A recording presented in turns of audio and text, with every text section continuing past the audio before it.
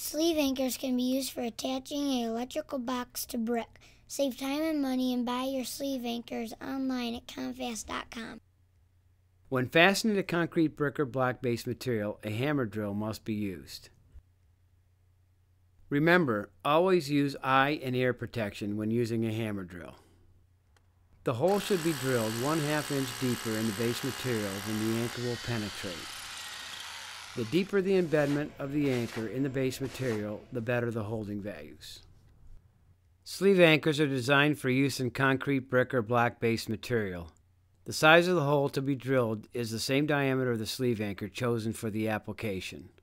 Each diameter of sleeve anchor needs to be embedded in the concrete a minimum depth based on the diameter of the anchor being used. To determine what length anchor is needed, add the thickness of the material being fastened to the minimum embedment. First, the sleeve anchor is inserted through the fixture and into the base material. Next, using a wrench, turn the nut 2 to 4 times until snug. This will pull the stud up through the sleeve, expanding it against the wall of the base material. When working in outdoor environments, stainless steel anchors should be used for increased rust resistance.